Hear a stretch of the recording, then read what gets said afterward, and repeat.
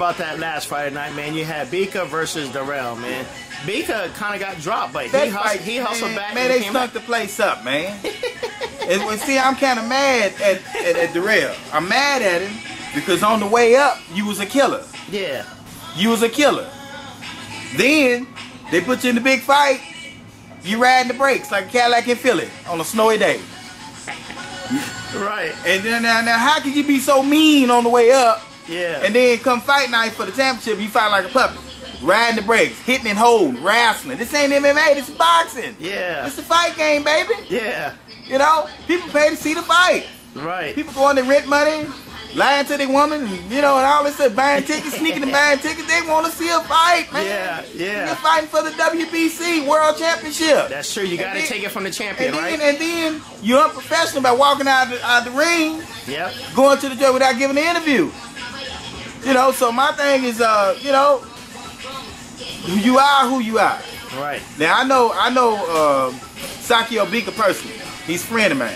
He used to train him when Ronnie Shields had. Is he tough? Tough. Watching him is like watching George Foreman back in 1974. He's a killer. He's a killer, man. Wow. In camp, every punch you throw got dynamite on it. Wow. Every punch. No cap pistols, no 22s, all dynamite.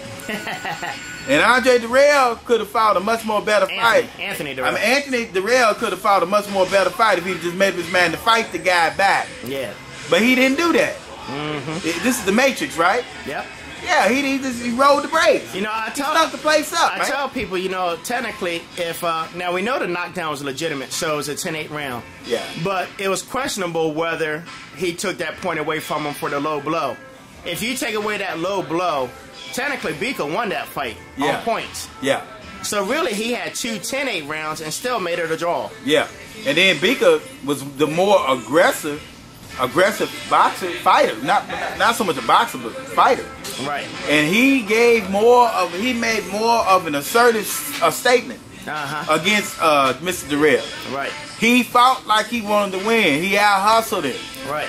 He kept Dirrell trying to grab and hold. He steady punching. Yeah.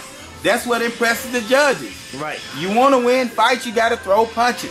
Right. Like my man, the late great Emmanuel Stewart, my mentor. I heard him tell Jermaine Taylor, if you want to make money, you got to throw punches. This is Carla J. Do your thing.